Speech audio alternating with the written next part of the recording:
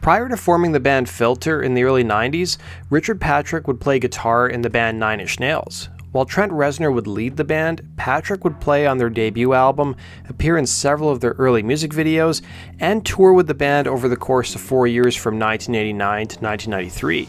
It was after leaving Nine Inch Nails, Patrick would go on to form Filter, and they would go on to have a good deal of success in the 90s, but they hit some turbulent times, and today, let's take a look at the history of the band.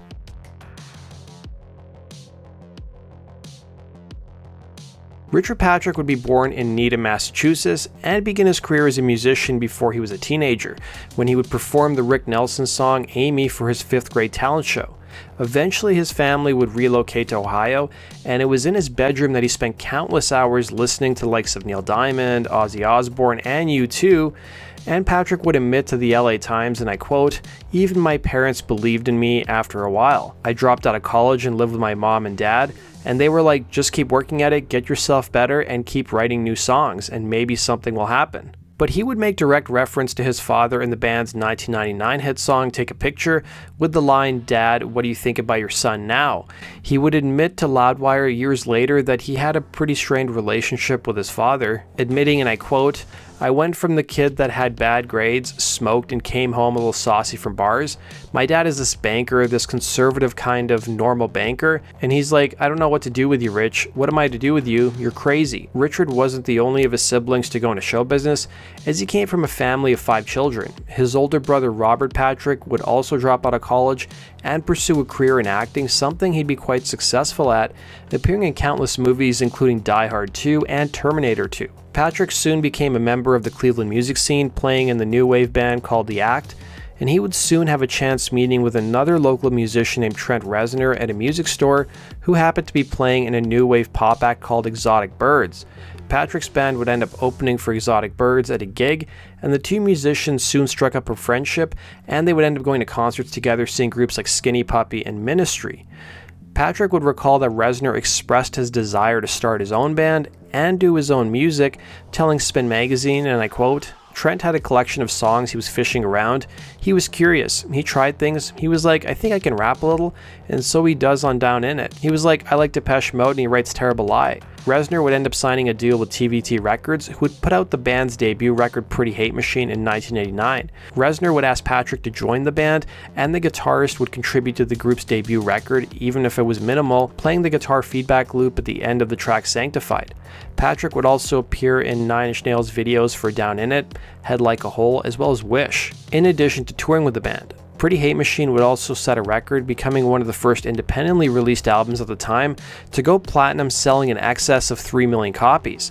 While Nine Inch Nails was riding high off the success of their debut album and playing the first Lollapalooza in 1991, it was at this point Patrick soon realized there was a great amount of disparity in the band. He would tell Billboard magazine, "There was a point in time where Trent just kind of looked at me and I said, wow, you're going to New Orleans to go live in this beautiful house that you're getting, and I'm going to go back to my mom and dad's house."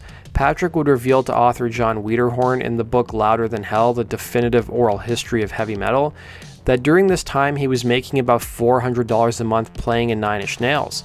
Meanwhile, he would frequently see Reznor destroy tens of thousands of dollars of equipment on tour each night. When Patrick revealed his concerns about not making enough money, Reznor told the guitarist, according to the Stop, Drop, and Talk podcast, "Hey, listen, Rich, I know you need some extra cash. Listen, down at the end of the street there's a little pizzeria and they need drivers. So maybe you can go make some extra cash over there." And I'm like, wow. At the same time though, Reznor would encourage Patrick to write his own music and get his own record contract to get out of his awful financial situation and not solely rely on Nine Inch Nails. Patrick would take that advice to heart and started to record his own music. It was according to the book Louder Than Hell that Patrick would write the song Hey Man, Nice Shot in 1991, and during his final days in Nine Inch Nails in 1993, he presented the song to Reznor, who took a liking to it and wanted to work on it. However, one day later, Patrick would receive a phone call from Reznor's manager, who told him that he had to relinquish all the publishing rights to the song, but he would still be credited on the track. Patrick wisely declined the offer and kept the song, And it was that moment that appeared to be the final straw for the musician, who finally decided to leave Trent Reznor's outfit. Patrick would reveal to Wiederhorn the importance of Hey Man, Nice Shot, saying, "That song has literally paid my mortgage, paid for my life the past 15 years. Patrick would record a 4-song demo in his seedy apartment in Hollywood that also included the track. Soon enough, the tape was sent to different labels, and it would be Mike Austin, who was an A&R man for the Atlantic-owned Reprise Records, who wanted to sign the musician. Patrick would tell Billboard, "When he signed me, he came over to my seedy Hollywood apartment from Beverly Hills, sees I have this 8-track and all this stuff, 3 woofers I'd stolen from my dad, and these realistic speakers, and my cat had nibbled on the cone of one of the speakers. He said, 'You did your demo with this gear?' And I'm like, 'Yeah.' And he's like, 'I want to sign you right now. I'm not even going to wait. I know you're fielding other offers.'" Patrick would soon start working with former Nine Inch Nails programmer Brian Lee's gang, and the duo would retreat back to Ohio and set up shop in a 3-story house in a Cleveland suburb called Rocky River. The house happened to be located next to a retirement home, and once the sessions were finished, the house would be demolished, with Patrick recalling to Billboard, "They effing leveled the house after we left, and they used it to properly add on to the nursing home." He would also reveal in the same interview that he had a friend who used the house to, and I quote, "store a bunch of his AK-47s and his ammo crates. We were next door to these old fogies living in a house filled with guns, beer, and recording equipment." Many people would get their first taste of Filter long before the band's label issued their first single. It was at Lollapalooza in 1994 that 10,000 4-song sampler cassettes were given to attendees by the band's record label. The label soon received 300 feedback forms that were included as part of the sampler cassettes, according to Billboard magazine. By late 1994, Patrick would be held up in Canton, Michigan, going over the final mixes for Filter's debut record titled Short Bus. Patrick had started to question at this point in time whether he made the right decision in his life to leave Nine Inch Nails, but at the same time, he also didn't want to ride Trent Reznor's coattails, specifically telling his label not to market him as the former guitarist from Nine Inch Nails. Those doubts, however, would be put to rest pretty quickly. Unbeknownst to Patrick at the time, while he was working on the final mixes, one of the album's unreleased tracks was already hitting rock radio across the country. That unreleased track would be the song Hey Man, Nice Shot, which was set to appear in the Billy Zane movie titled Tales from the Crypt Presents Demon Night in January of '95. That song would become Short Bus's lead single and one of Filter's best-known tracks. It would turn out that one of the radio promo reps working at Filter's label had shared the song with different stations around the country, and it would be a DJ in Colorado Springs who played the song at 2 in the morning, and it would receive an overwhelmingly huge response, and it soon started to show up all across the country at other radio stations. In fact, one of those radio stations was WHYT in Detroit, which became one of the first stations to play the song, with the music coordinator telling Billboard magazine in 1995, "Of course there's a Nine Inch Nails influence. What Filter has done is add acoustic guitars and explore areas Nine Inch Nails hasn't yet." In fact, during the early weeks of Hey Man, Nice Shot getting airplay across America, some radio stations were being asked by listeners whether the song was a Nine Inch Nails song, according to Billboard magazine. Rich Fitzgerald, who was the executive VP and GM at Reprise Records, would tell Billboard magazine, and I quote, "We shipped it to alternative and hard rock stations 3 weeks later and did a gradual build on it. A pattern developed where everywhere it was put on the air, phones lit up, and it didn't take a lot of airplay to do it. As a result of the single getting a lot of airplay, the band's label would move up the release date of Short Bus, and in order to hold the momentum, Reprise would issue 15,000 copies of the single on CD for 99 cents to a lot of mom and pop as well as alternative-leaning record stores. Soon enough, a video would be shot for the single, which would appear in MTV's Buzzbin. Hey Man, Nice Shot would end up peaking at number 10 on the alternative rock charts and number 76 on the Billboard Hot 100 charts. Short Bus would be certified platinum, peaking at number 59 on the Billboard 200 charts. While the song was written in 1991 but put out in early 95, some people from the public thought that it was written about the death of Nirvana frontman Kurt Cobain. In fact, many DJs in Seattle pushed this idea, but in reality the song had nothing to do with Cobain. But the idea that some people felt that the band was profiting off of Cobain's death bothered Patrick for many years. Patrick would tell Billboard magazine, "I eventually talked to Nirvana's Dave Grohl and Chris Novoselic about it, and I assured them it wasn't about Kurt. I told them I wasn't trying to profit off of anyone's death, and that there's a phenomenon known as and people do it, and that I wanted to kind of understand it and raise the intellectual question of, to be or not to be, and that whole thing. When Dave and Chris understood that, and I could look at them both in the eye, that's when I felt completely okay about it. So what's the song about, you might be asking? The song would take its inspiration from a Pennsylvania politician, State Treasurer R. Bud Dwyer, who had been convicted of bribery charges in December of 1986. He was waiting his sentencing, and one day before the sentence was to be handed down by the court, on January 22, 1987, he called a press conference where he unexpectedly shot and killed himself with a gun in front of reporters.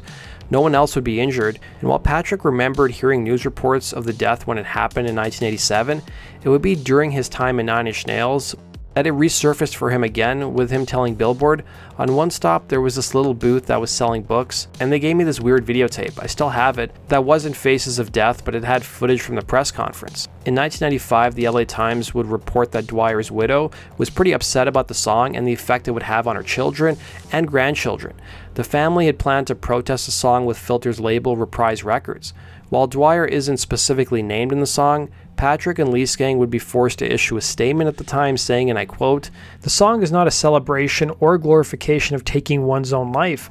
The phrase, 'Hey man, nice shot,' is not a reference to the final act itself, but rather an expression of guts and determination of a person standing up for what they believe is right. We are extremely sensitive and respectful to the family and friends of Mr. Dwyer." MTV would end up reviewing the liner notes for the band's debut album and would notice that Patrick's publishing company was called Buddy Dwyer, but Dwyer would be spelled D-O-I-W-E-R. So what did Trent Reznor think of his former bandmate's success? He would be interviewed by Spin magazine in February of '96 and was asked about Patrick's success, to which he responded, "Rich was his friend and he played in the band for a while. Pretty good guy. We were working on Downward Spiral together, but he wanted to be the guy that got recognized for writing songs and singing. I didn't realize his real agenda was to have a way out to LA and to get a record deal for himself." When asked if there was a reconciliation between the two musicians, he added, "There's been a drunken phone call to say hello, and then asking an ex-girlfriend of mine out on a date. Those guys, in their minds, they're stars." Patrick would admit to Loudwire that his nickname in Nine Inch Nails was Piggy, and a week after leaving the band, Reznor wrote the song Piggy. It was following the release and tour for Short Bus that Patrick's partner Leesgang announced he was leaving the group. Leesgang would tell MTV at the time that creative differences and Patrick's indifference to his work were a large part of him leaving the band, stating, "Rich wasn't taking a very active role in what I was doing. It was my perception that he wanted to continue to try and rewrite 'Hey Man, I Shot Her' or whatever it was. I guess I've been making my own records for the last year, and so I called up 2 weeks ago and said, I quit, I leave." 4 years would pass until Filter released their long-awaited second record, and that 4-year gap proved to be difficult for Patrick. While the band was still on some people's radars thanks to several high-profile soundtrack contributions, including Spawn and the X-Files movie, the band would undergo another lineup change. In addition to losing Leesgang, Patrick would lose his drummer Matt Walker to the Smashing Pumpkins after Jimmy Chamberlin was fired. I've done a whole video on Chamberlain's firing, the link is down below. The long wait time between albums was also credited to Patrick's decision to build his own studio. By Patrick's own admission, he wanted to always be in a band and not just have a group of hired hands. He would tell Spin magazine, "The only person talking to me was my girlfriend. I got so unbelievably depressed." His first true love, according to the magazine, soon broke up with him, and it would result in the track "I'm Not the Only One." Touring members from the group's first album, Gino Leonardo and bassist Frank Cavanaugh, would take a bigger role in songwriting for the band's second album, named Title of Record.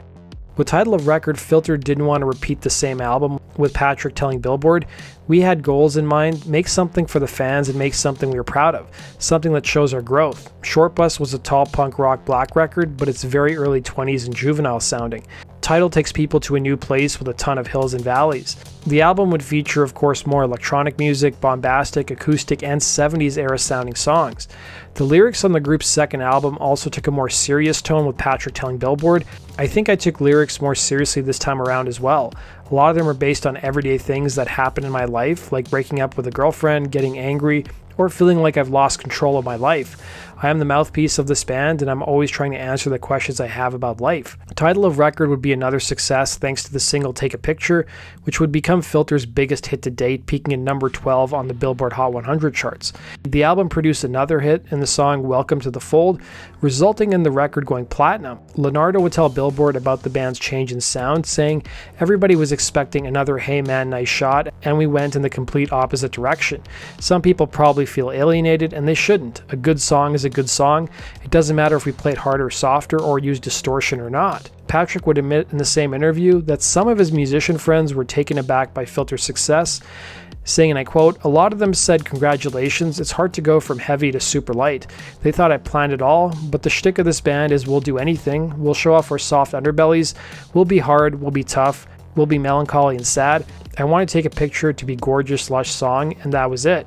It wasn't planned to be a top 10 hit." The song would be partially inspired by an event in Patrick's own life when he stripped down to his underwear while sitting in first class on a plane after being on a bender and getting into a fight with a stewardess. He would shed some more light on what he was going through at the time, telling Artist Directory, "There was no thought behind it. It was off the cuff. It was emotional. I was so lonely. When you drink, you feel cut off from everybody. The isolation is wild. You isolate yourself, but then you realize you're left all alone. I'd get in trouble, I got arrested, but I was taken to a psych ward. That was the second time I had an issue on an airplane. I was like, I bet my dad's going to be proud of this. There's that song, Dad, I'm in Jail. Take a Picture was my homage to that." Patrick would reveal to Loudwire that it was a nurse who knew who he was and was a fan of Filter that helped him get out of the psych ward. The success of Take a Picture also resulted in other musicians remixing the song, resulting in Patrick's voice becoming a staple in clubs across America. In fact, the song soon topped the Billboard Hot Dance Music and Club Play charts in 2000. Smashing Pumpkins bassist Darcy Retzky would appear on the album as well, providing backing vocals on the song Cancer, and inspired several of the other tracks on the album, including Take a Picture. Patrick would admit to Loudwire he had an intimate relationship with Retzky, despite the fact that she was married at the time.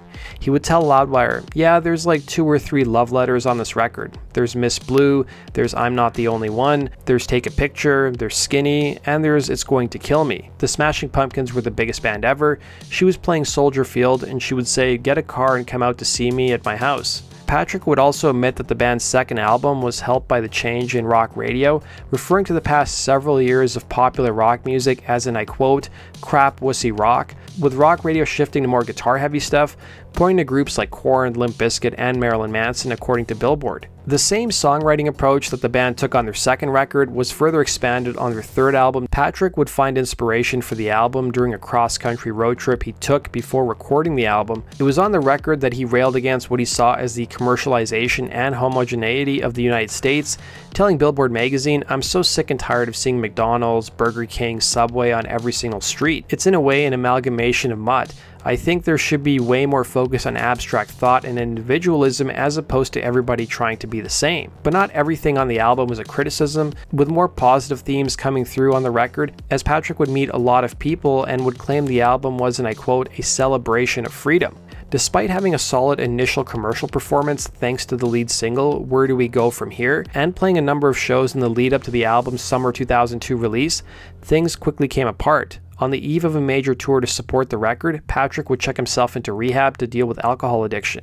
His bandmates soon left the group, and Patrick would admit to VW Music Rocks that the decision was disastrous for him financially, but it ended up being the best decision he ever made for his personal life. Patrick would claim he's been nearly 20 years sober since the incident took place, and he has tattooed the date of his sobriety on his forearm. While work on Filter's fourth album would begin in 2003, the band would go on hiatus for nearly half a decade while Patrick would pursue other musical projects, including the supergroup The Damning Well and Army of Anyone with the DeLeo brothers from Stone Temple Pilots. After these projects wrapped up, the band would return in 2008 with their fourth record, Anthems for the Damned, which was more politically and socially charged. The band would follow that up with 2010's The Trouble with Angels and 2013's The Sun Comes Out Tonight, as well as 2016's Crazy Eyes, which took the band's sound into a new territory, with Patrick referring to it as, and I quote, "new industrial."